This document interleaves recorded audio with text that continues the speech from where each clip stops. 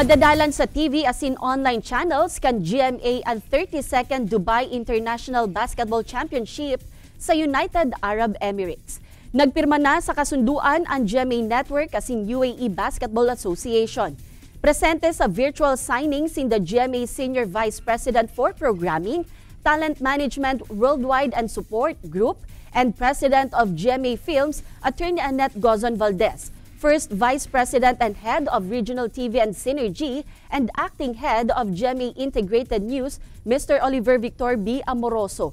Representative kan UAE Basketball Association Organizing Committee na si Naji Al-Habri asin Head Coach kan Philippine Team Strong Group na si Charles Chu.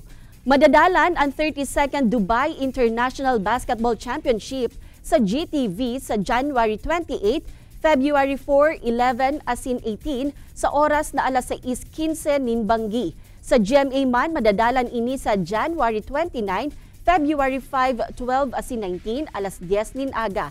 Sa GMA Sports YouTube channel, asin mga GMA International channel naman para sa mga kapuso abroad.